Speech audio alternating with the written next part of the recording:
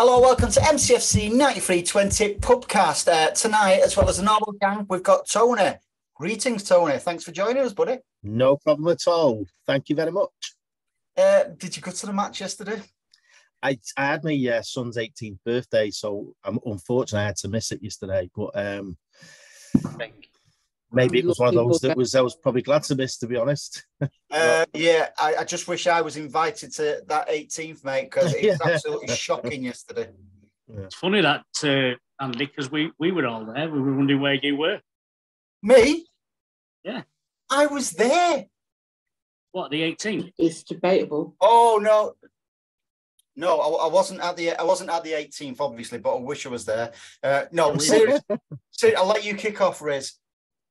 Absolutely shocking. And in my humble opinion, and I know Anne-Marie will take me to task on this, yesterday there was only Bernardo and Stones who were actually up for it yesterday. The rest of them was shocking and already in Qatar. I don't know whether they had colds or not, but they were definitely... there'll be people who'll say that this is wrong and the professionals and blah, blah, blah. I'd say for the last maybe month, there's been a lot of players whose heads been at Qatar. They need... This break can't come soon enough for us, because the main reason is not the fact that we've got formations wrong and things like that. We're just not...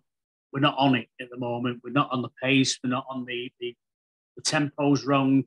I think Pep's trying to, I don't like speaking for him, but I think deep down he's trying to keep them happy because he doesn't want one of them missing out on the World Cup because of something he's done or whatever. I don't know, might be wrong on that.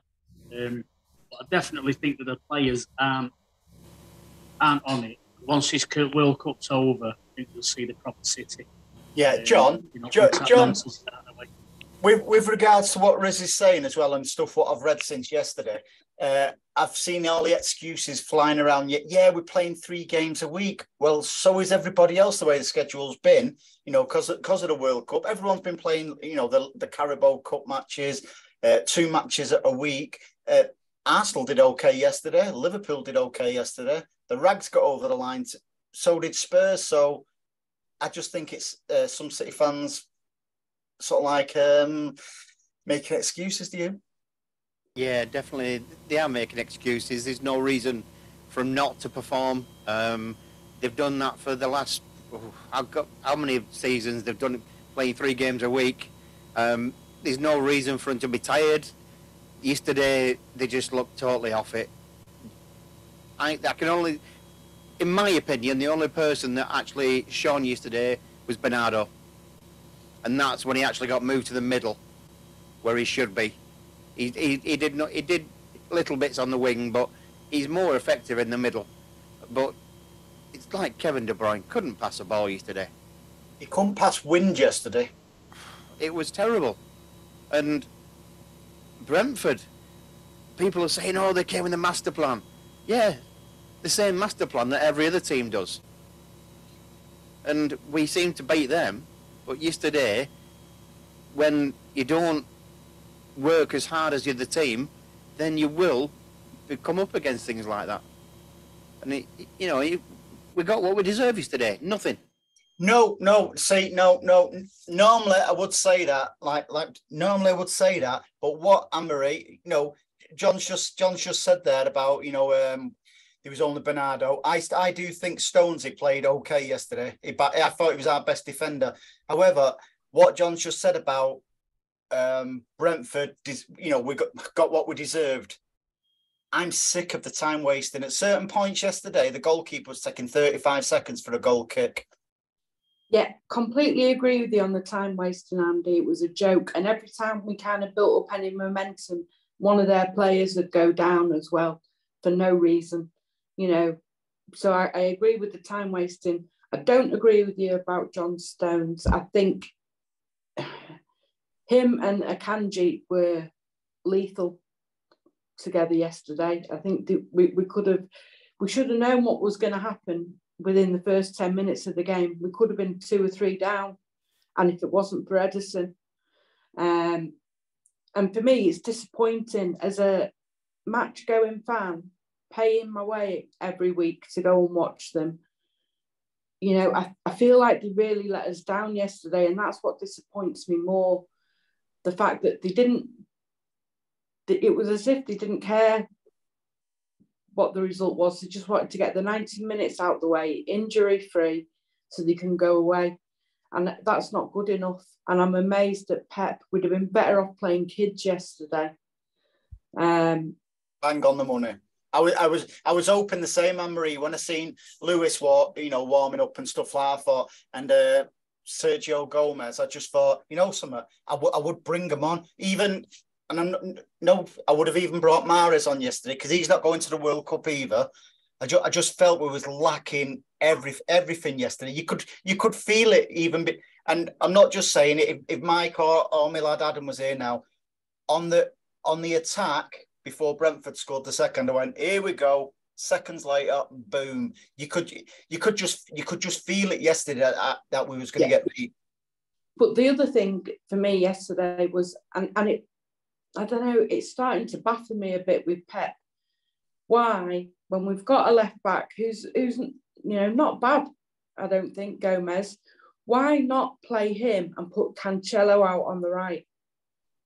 We're creating problems for ourselves by playing John Stones out there, because both him and Akanji made quite a few good moves forward, but then didn't know what to do with the ball.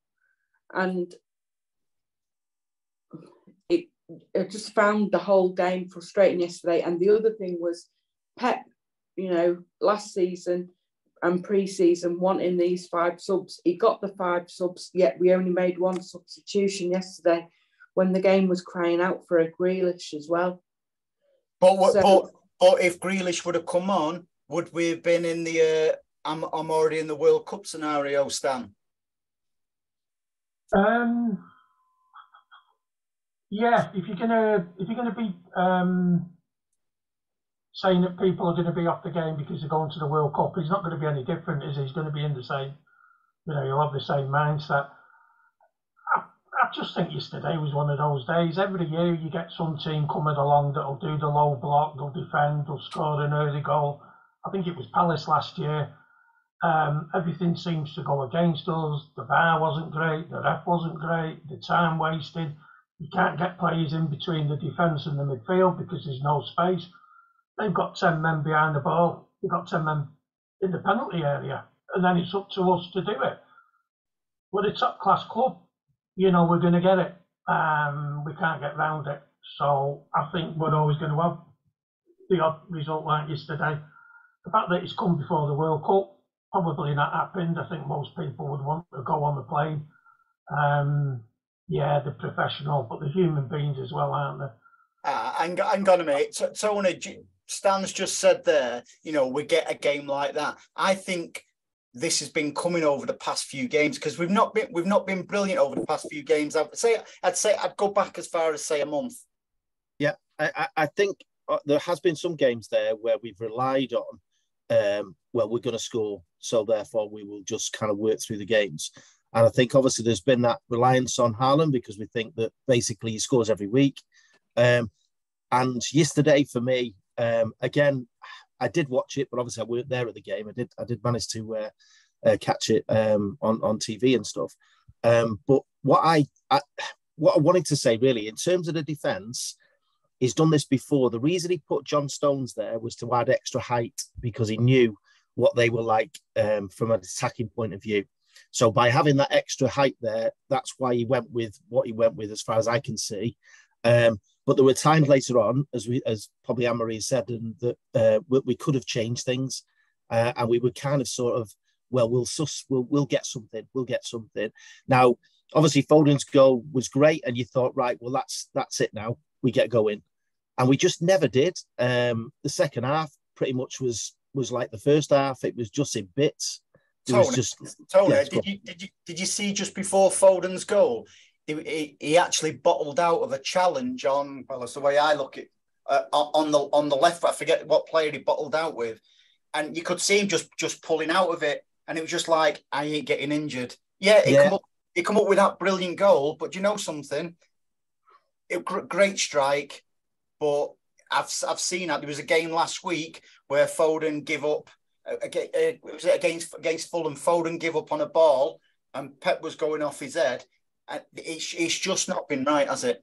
No.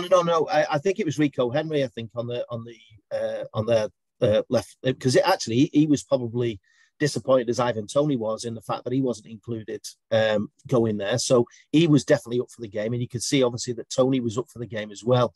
And to be honest, sneakily, I fancied Toney to score yesterday. Obviously, I didn't want him to get two, but I did fancy him to score because it was just set up for him to do that in that particular game. But what I was really frustrated with was that we resorted, and I don't like to say it, is that we resorted to sort of cheap tricks by going down. De Bruyne was at it. One or two other players were at it. I think what's happened there, they were told that they're very physical in terms of defending. So they're saying that when you receive a touch in the back or anything like that, go down. And Haaland did it a few times. One or two others did it. And it gets sussed. You know, the referee was watching for it all the time. Disappointed with that. And I think that we don't need to do that. We don't need to resort to that, throwing ourselves on the ground. It frustrated me a little bit, to be honest. Yeah, Riz, with regards to stuff like that, you know, I'll be honest, I've not watched Match of the Day back or anything like that. VAR, you know, is coming into question yet again. Not just for City matches, but we'll you know, let's just talk about the City matches and stuff like that. Was there anything yesterday where you felt VAR got it wrong? Again. Well, it's difficult when you're at the game, isn't it? You can see stuff, and especially where I'm positioned in the ground, the angles aren't brilliant. But I have seen some clips and stuff. I don't watch Match of the Day when we get beaten.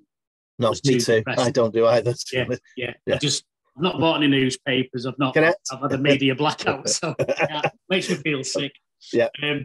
So I've not seen that, but I have seen clips on YouTube and I've seen stuff like that. And there's one instance where the guy one of our players got shoved in the back in the penalty in the box. It was like a WWE wrestling move, Big Daddy Slam or whatever you want to call it. And to be honest with you, if that's not a penalty, then I don't know what is. And I don't know how VAR, you know, there's stuff that's marginal, and I get that, you know, there's always going to be that when you analyse it to the minute degree. There's always going to be stuff and you slow it down. But if it was on the field of play, if you like, it'd be a free kick. So if that's the case, why is it not a penalty? And that was just the obvious one. There was a few others that you could look at. I think there was 2 or 3 incidents where we had good shouts for penalties and we didn't get them. A handball was a definite penalty.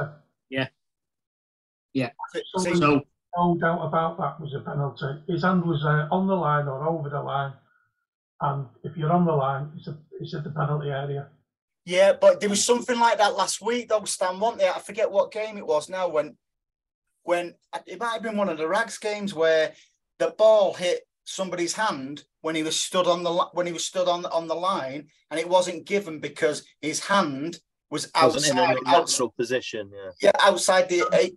His hand was behind him, and his backside was on the line, and his hand was behind him. It was a penalty. Absolutely no chance. You could not give that. It's happening more and more now, though, John, isn't it? You know, it's, as I say, not just City matches, but like there was one. Where was it today? Oh, the Villa game where Brighton had it was a stonewall penalty, and it went to VAR, and VAR ruled it away. It butchered his shin. Yep, and there was one yesterday.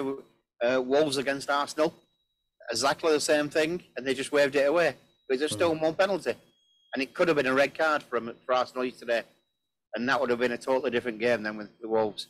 Yeah, Wolves are fighting for relegation. You know what I mean? They go down at the end of the season because of that game. Yeah, they lose out by 2 points. One thing's been stuck in my head, Riz, since last week, and you know something, I've not thought of it the way you mentioned it last week, that, you know, VAR was, you know, VAR and the offside rule was brought in to stop goal hangers. And when you get in somebody who's minimal, his toenail is offside, it being given as offside rather than the old days when you used to get somebody just standing at the keeper goal hanging. And I think the powers that be need reminding of that. I think we've lost. Certainly with offside, it's become far too important in the game. All the other stuff, penalties, handballs, they're getting the same. They're adjusting the rules to make the technology fit. Because they can't decide with the technology. They're sort of saying, right, well, we'll change the rules. That's not the way. The rules are there, and the technology should be made to fit them rules. And as you say, I think people have just, offside's become too important in a game now, whereas literally it's a simple rule. It's to stop goal hanging. And if the referee thinks the person's goal hanging, then he gives offside. If he thinks if he wasn't goal hanging and the defenders tried to play him offside, that's cheating in a way. That's cheating. That's trying to make it look like he was goal hanging when he wasn't goal hanging. So let's flip it on its head. If we revert back to stopping goal hanging instead of calling it offside, then the rule's dead simple. It's really simple. I don't know if you noticed that there's another one as well that annoyed me. Tony's first goal came from a goal kick that was a corner. Now, that was a clear and obvious header. Why was a corner not given? Why can't they say into his ear, got that wrong, mate, it's a corner? That would have took half a second. Yeah, no, because we are seeing there was a penalty we got awarded a few weeks ago. I forget now, and it took something like 4.5 minutes, Anne-Marie, for it to. Yeah, because the game had carried on, and it took ages for them to check it. It was a joke, but it's not just us. It affects. I don't know whether anybody watched the highlights of Leeds and Tottenham yesterday. I give up with football after yesterday. I must be honest. No, and I get that, but yesterday Leeds were winning 1-0, and Tottenham equalised. Harry Kane, and never in a million years should that goal have stood, because the Tottenham players, 2 of them, went in on the goalkeeper and pushed him into the back of the net. So he never had a chance of getting anywhere near Kane's effort. And yet VAR said no foul, and it was a blatant foul. It was just, and I just think I don't know whether they're afraid of making a decision now because they're getting so many wrong, or whether it is, as we said last week, there's just a hint of corruption. Yeah, I know. I totally agree. Tony, I'm going to come to you on this because I know Riz is, but you are as well. You're a big rugby man. I don't mean as big as Riz, obviously, but I'll leave my way out with this. I'll get our friend Anthony on you, Riz. Why is VAR getting it so wrong? Do you because referees now, they just don't want to make a decision, do they? Because they're relying on some idiot, excuse me, at Stockley Park now to bail them out of it. So it seems like they're not bothered about making decisions. No, and you mentioned rugby there, and it seems very obvious in rugby because basically the referee still has control. He basically makes a decision and says, look, I'm not sure. I'm going to send it upstairs, and then they're going to make a decision. And the idea is that the person up there that's obviously doing the TV monitoring has got to then make sure that the decision that the referee has given on the field is clear enough. If it's unclear, and I can change your decision because I can see it differently, then basically it then gets overturned. If not, we stay with the decision of the referee. And it's so simple. Now, there was one that was mentioned yesterday where I think it was that handball, to be honest. And they basically said because of the fact that it wasn't clear and obvious in regards as far as they were concerned, and the guy upstairs or the guy at Stockley Park couldn't change that decision because he didn't have enough angles. And it frustrates me because in rugby, there's so many angles, and yet I think there's 1 or 2 angles that we don't always see in football. And if we had a sort of different angle, then, and the ones that we've got, instead of the fairly straight lines that we tend to see in football, it would have seen that decision as possibly, like we said before, it could have been a penalty to us in the first half, without a doubt. They just needed to see one more angle. And because the guy at Stockley Park couldn't see that extra angle, then basically he went with the referee's decision. So I like the idea that the referee is still in control of it, but I think that the referees in football are scared to actually offer it up. But the question is, who's giving them the angles? That's the question. Exactly what I've been saying, Tony. You're spot on. They're either not showing all the angles, or they haven't got all the angles, and both is wrong. Yeah, I think they haven't got them. I really do. I'm surprised because with all the technology, we must be able to get them different angles, but they tend to show the angles that they want to show. And the big difference is you can hear the referee in rugby, in cricket, say, I'm not quite sure whether there was a hand under the ball there. Could you just check that for me? And then they'll go round and then they'll show it in 3 different angles, and you might see one angle where the lad did have his fingertips underneath the ball. No try. And everyone knows what's going on. Tell you what though, Stan,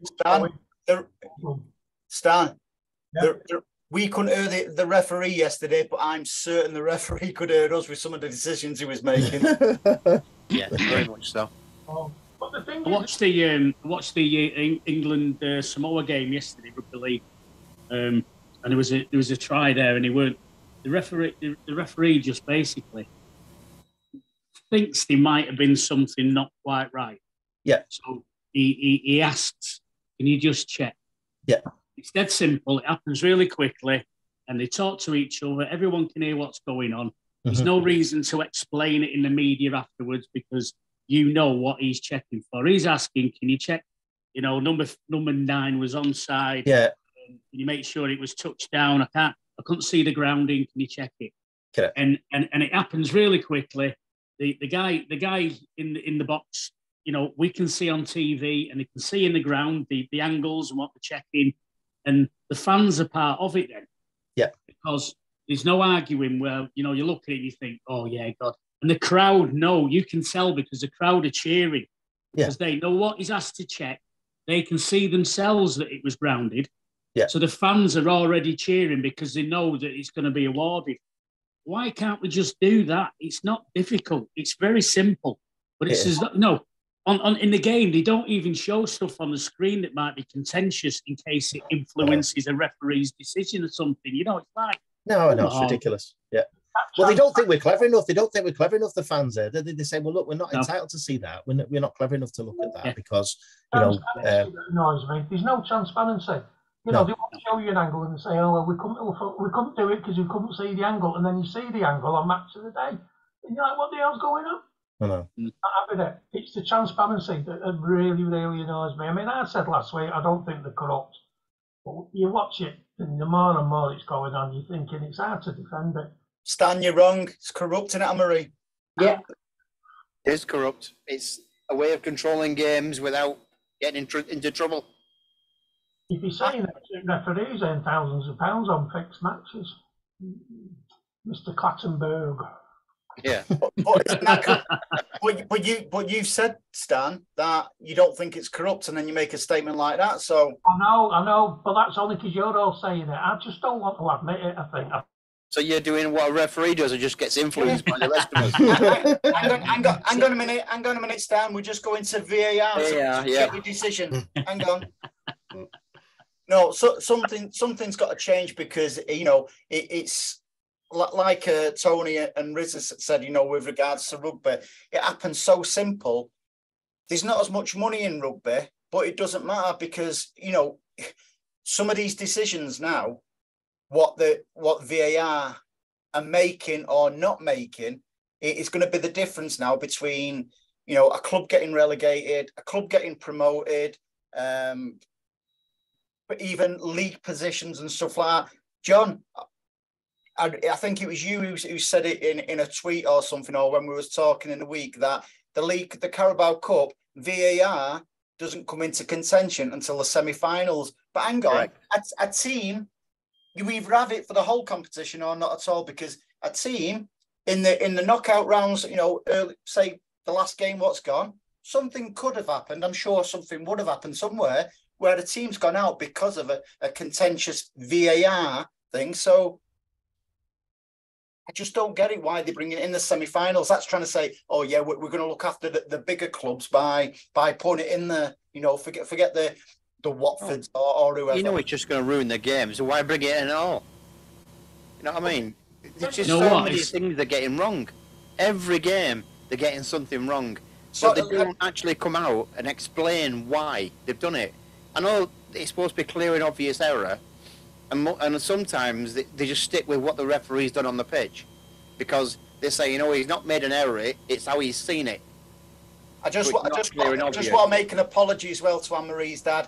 VAR, they should just piss it off, Mr. Carter, shouldn't they, Anne-Marie? Yes, they should. Sorry, Anne-Marie's dad.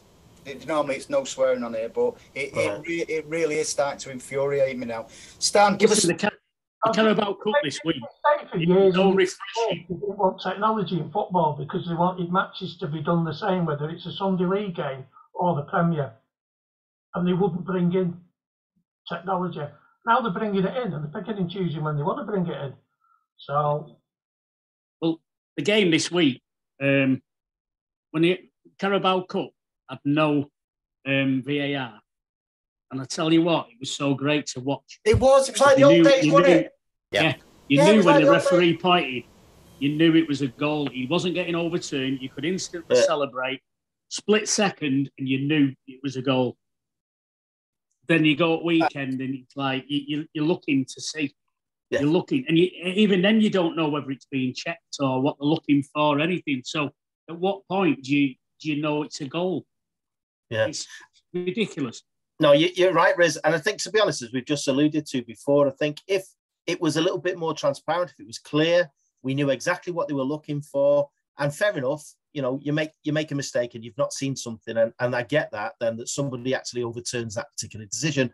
But what we must do is retain that the referee has the final say in that sense. Do you know what I mean? Unless it's, as we said before, 100%. What it is. Because otherwise, what's the point of him being there? We might as well have it done remotely. We might as well have the game remotely. And I think we've alluded to it before as well. And it frustrates me because when the ball goes out, we know it's not a throw-in or to the opposing side or whatever it is, and they give it, and then it leads to something else. I don't know why they don't check things like that. It's a bigger as influence in a game. As we said before, the one where obviously it was either a corner, it ended up being a goal kick, they then resulting goal kick, then goes forward, Tony scores, etc., etc. So you get situations like that. Well, that should be reviewed as well. And the joke yesterday, and obviously I was watching on TV, so there could have been, and it worries me in some ways because it's going to happen where the game plays on, and there's going to be a situation where we're actually going to have to give 2 penalties, because yesterday in that first half towards the end, there was 4 shouts. And the referee was trying as best as he could to say, right, well, no, that one's not one. Right, well, we're looking at the other one. And the game's still going ahead. So what happens then? Do you know what I mean? So, the team goes down the other end, scores. You've then got to bring it back, and you give 2 penalties. Yeah, Tony, one of my bugbears. You wouldn't score them both anyway if Maris took them. John, controversial. One of my big bugbears with VAR as well is when a player's attacking, when the linesperson, we have to call them now, we call them something else, they wait until the flag goes up, somebody's going to have a severe injury, instead of the old-fashioned, straight up, offside. Now, it's already happened once, hasn't it? Yeah. With, what's his name from Liverpool? Van Dijk. Van Dijk. Yeah. Yeah. Didn't he get injured with Everton's keeper? Yeah, and he clashed with the keeper, Pickford. The ball had gone. They were going to give a decision, whatever, and the keeper comes out, takes him out, and that basically took him out for 6 months or whatever it was. Then, hang on then. let it carry. So, Anne-Marie, how are we going to change the world of VAR? Cancel it. Yeah, unfortunately, we're not going to change the world of VAR because no one wants to care. No one cares about what the fans are actually thinking about it. We just have to hope that there's a bit of common sense used, and unfortunately, I think that's lacking as well. There's enough fans to actually do something about this, though, but we just need everybody to get on board. John, it's not happening. You've seen this country the way we do things. We could sort out a lot of things in in this country. We've played with people power. We could stop the price of fuel going up by just basically saying, right, we're going to block every road. We block every road for 2 days. They change it like the French did. Football fans, what will happen is we say, right, we're boycotting this game. We're not going because of VAR, blah, blah, blah. So you'll get 4,000 City fans will say, no, yeah, you're right, you're bang. Well, everyone will say, yeah, it's disgusting. Yeah. When it comes to match day, people just sort of like, oh, well, I might be one of those, 4,000. There might be only 1,000 of us in, so I'll be able to say I was at that game. People just go. Like Mansfield, I was there. Remember, it was the lowest attendance ever against Mansfield in the cup. Right? I seriously was there. People, it seemed like there was 370,000 people in there because everyone says, I was there. If you look at Twitter, social media, there was 700,000 at that game. Yeah, well, no, it's the same. Something though, we can actually take it to Parliament. If we get enough signatures to do a petition against it, it can actually get to Parliament and be actually talked about. Well, no, because all that'll happen is on Twitter, people go, oh, look at him moaning, blah, blah, blah, blah, blah, snowflake, blah, blah, blah. You know it's going to, that's how we are. That's how we to do it. John, it doesn't matter. They started 2 petitions to get Erling Haaland back out of the country because it's not fair and he's scoring too much. That would have gone to Parliament. Nothing. Yeah, but he's English. You can't get him out of the country. He's born here. That's facts. That's not going to sway anybody. Why have you gone all like that now, Stan? It's ridiculous. Thought I was going to tell a Bernard Manning joke. People come in on here spouting facts. Bit of blue for Dad. No, it is. Unfortunately, in life, nothing is going to be happening because people haven't got a backbone. At the end of the day, that's football, that's real life. It ain't happening. Because for every person that will want to protest, there'll be 2 or 3 that, oh, God, there's a ticket going there, I'll go to that. So it's not happening. The powers that be know that within football that's the case, don't they, Riz? Yeah. So at the end of the day, that's why it's not going to change. Okay, so eventually then it's going to end up in court. Somebody's going to end up in court because one of the football clubs will take the referee association to court. Yeah, and maybe that's what it's going to take, though, a football club to do that, you know what I mean, rather than obviously from a fan's point of view. But again, I don't mind, new introductions if things evolve and we actually learn from the previous year, et cetera, but we're still seeing the same mistakes. And that's the problem. The only thing that's any good that they brought in was goal line technology. That works brilliant. Yeah. Simple. You know what you're up to, don't you? Yeah, of course you do. Instantly, straight away, the referee knows whether that crossed the line. Yeah. And it's virtually instant, his wrist buddies or whatever. Yeah. It's instant. So how we can't come up with something, because the rules of rugby are more complicated than they are football. Yet they get it right in rugby, both codes, more often than not. And it doesn't take long. So there's only one reason for it, for me. And it is because of it's a way to manipulate. I can't see human error being as bad as this. There can be one thing, and that's corruption. Riz, I fixed VAR. Positions in the league. I fixed VAR. What? Referees should grow a pair instead of going off the screen. Fixed. Yeah. As I say, there's only Stuart Atwell, to my knowledge, who's actually gone to a screen and kept his own decision. So, he's been slaughtered in the past, Stuart Atwell, but fair play to him for keeping his gonads. It's supposed to be there to help the referees, not overrule them. Clear and obvious. It is, and it's like we've said before, and what Tony said before. Do it remotely. Let's the referees. What does the A in VAR stand for? Arseholes. Assistant. Thank you very much. I rest my case. Thank you very much. You turned into Elvis. Thank you very much. Thank you very much. Having the confidence to stick with his wrong decision. I must say as well done, guys. As well, we've gone off. What a terrible performance City had yesterday. Just to moan about VAR. VAR. It's taking over everything at the moment in regarding football. It's actually, you don't talk about the games anymore. You talk about the refereeing decisions and what's gone wrong, and why not just let the game carry on as it should be? They've just totally ruined it.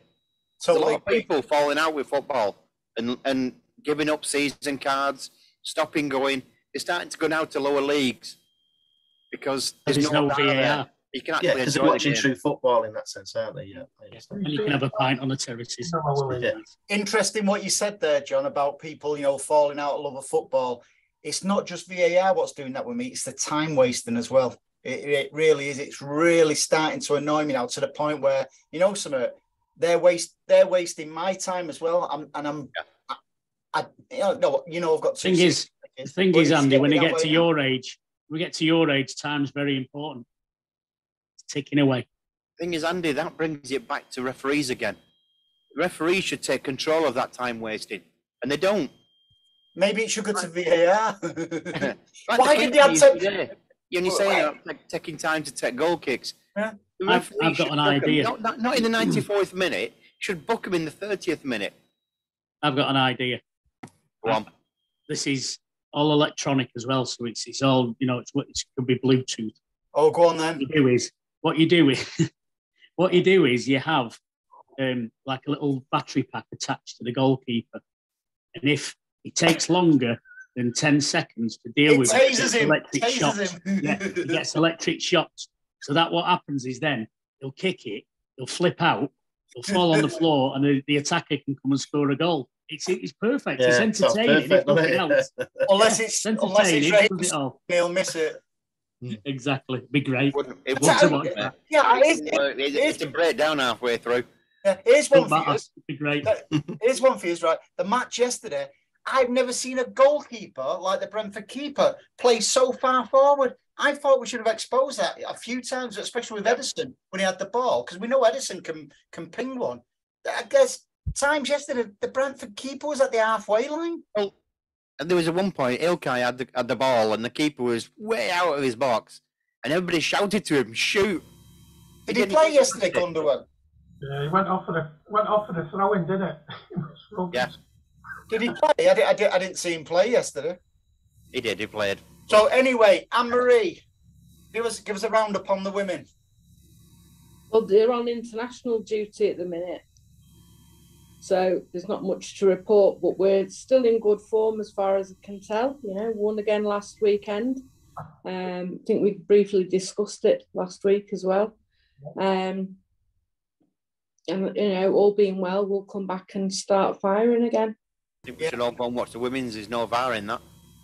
We're all on Big Gazzy's blue and white army. There's no VAR, but there's plenty of bra. And I would just like to say as well, thank you for our sponsors as well this week, yet again. 3 Retro, the brilliant Aqua Gas, and the phenomenal Prestige Car Repairs, where the repairs are prestige, but the prices are not. Love it. Did I do all right? So 3 Retro. Yeah, 3 Retro. So, anybody else get anything before we skedaddle? I'd like to thank Tony for coming on, because I think it's been a great addition to the podcast, to be honest. Absolutely. So let's see you come back on again, Tony. No, hey, I'm more than happy to come back on. I really appreciate it, and I always enjoy chatting with the lads anyway, so it's great because we do talk to each other at different points, really. We probably have not met each other that often, but we do talk to each other, which is great. So, more than happy to come back. Look forward to it again. No, I think we all follow each other on Twitter as well, don't we? Yeah. We communicate without really knowing it. Correct. Yeah. So I'd like to thank Sony for coming on, Anne-Marie, John, Riz, and Ray Winston there. Ray Winston. You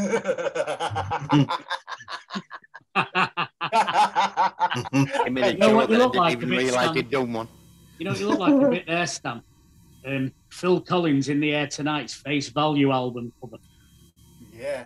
Oh, before we go as well, I'd just also like to say that this is our opinions. None of us speak for all City fans or anything. It's individual opinions. What is always respected. I do not speak for any City fan other than me, and I'm sure you guys are the same, because at the moment it seems to be a bit of a Twitter fight. No idea who caused it, but I just thought I'd put that on record. Hear that? We are. I speak for Anthony. Yeah, sorry, boy. Right. I'm So thanks for joining us, guys, and we'll do it all again very, very soon. Cheers, guys. Bye bye. Everyone. Bye.